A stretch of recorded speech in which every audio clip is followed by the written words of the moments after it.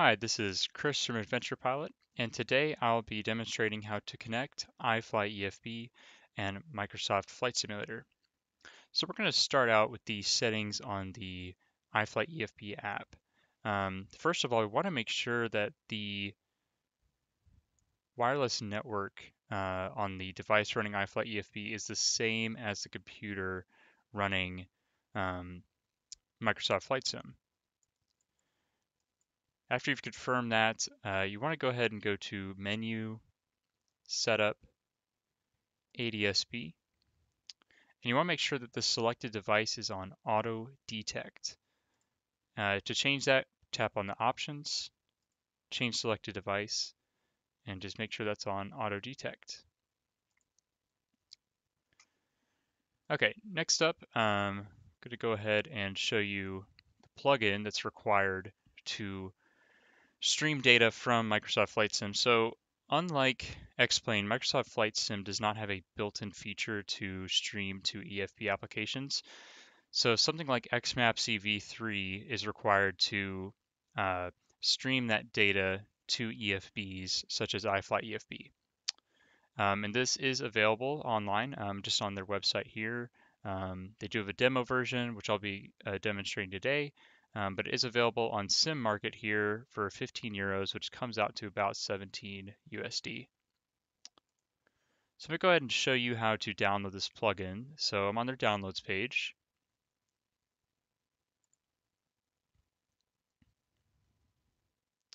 And I'll go ahead and click on this download demo version. Okay, and this is downloading here. All right, so we have this open now, and the download completed. So I'm just going to open up the xmaps ev3.zip file. I double click on the demo version. It says it's an unknown publisher. We're going to click run, click yes. All right, and we'll go through this initial setup here. Click next.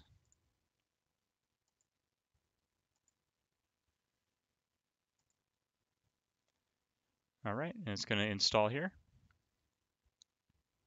Okay, and we'll click on finish. We can close this out here. So now we're going to configure xmapsy so that it's the right configuration for iFly. So I'm going to go down here and run it here. So I'm going to just type in xmaps. Pulls up there, xmaps ev3 demo version. We're going to run that. Okay, and then this comes up here, and we're going to click OK. And then to get into the settings, we do need to go into the system tray. So in the bottom right hand corner of your computer here is going to have this little arrow. We're going to click on that. And then you see this one icon here. It's like a purple blue screen. And it's going to have this little dot on it. We're going to right click on settings. And there's a few settings on here we want to confirm. So at the top, we want to make sure that it is selected to use ADSB/GDL90 using SimConnect. Some other settings here that you can check out on your own. And we want to make sure that this network address is our network address for our network that we're going to be broadcasting data to. You can also have it sent to directly to a specific IP. And then you also want to make sure that GDL90 is sent to port 4000 and then broadcast to all devices in current subnet. So we can save this. Okay, we'll click on OK. Now let's go ahead and go into Microsoft Flight Sim. All right, so on here, we're going to go ahead and start up a flight here.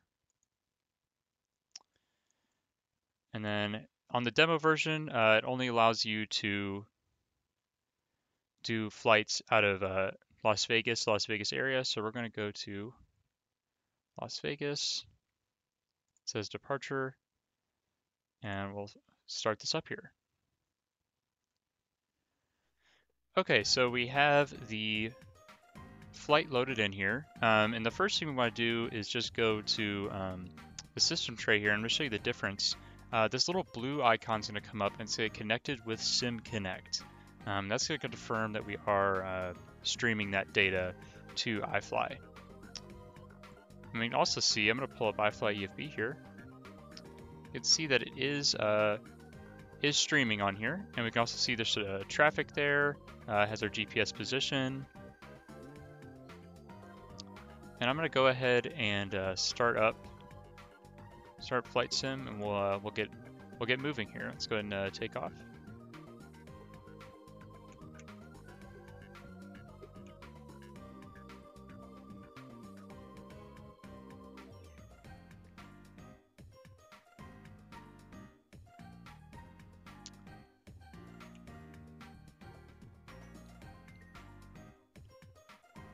As we're taking off here, go ahead and note on iFly that it is going to be moving here.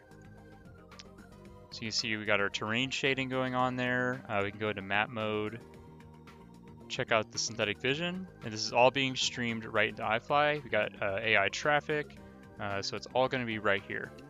And we can also confirm if we go to menu, about, connected devices, it's going to show that I do have a this ADSB controller generic unidentified. This is going to be the Microsoft Flight Sim sending that over to us. And we can also check if we go to menu, setup, ADSB.